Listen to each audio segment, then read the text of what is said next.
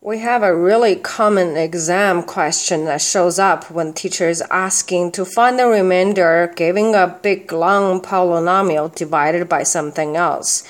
The trick is you have to know what the remainder theorem is. Otherwise, dividing x minus 1 with this thing, it's nearly impossible because it's x to the 79th power and there will be a lot of terms in between. Just to write it out, it would be in tedious way.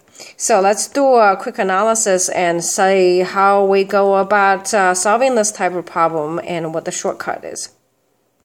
The analysis looks something like this. If we have a division, 7 divided by 3, we have a quotient of 2 and remainder of 1. So basically, we're rewriting 7 as 3 times the quotient plus the remainder. Well, remainder theorem says the same thing when it comes to big long polynomials. Whatever we're dividing it by, we'll have a quotient and we'll have a remainder.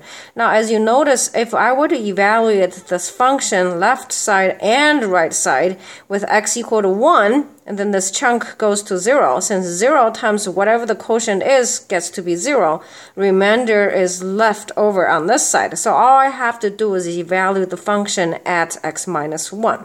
Or actually evaluate the function at x equal to 1. Alright, let's write up the solution.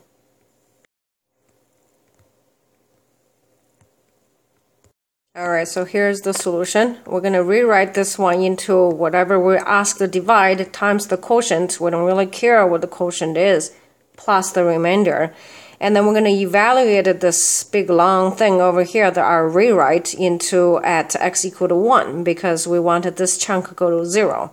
When it's evaluated at x equal to 1, this side becomes just a 0 plus the remainder. On the left-hand side, we evaluate the function at x equal to 1. Substituting 1 in there for x, we have 9 on this side, and remainder, therefore, is equal to 9. Well, I hope this helps. Hi, this is Dr. Pan recording from Tucson, Arizona.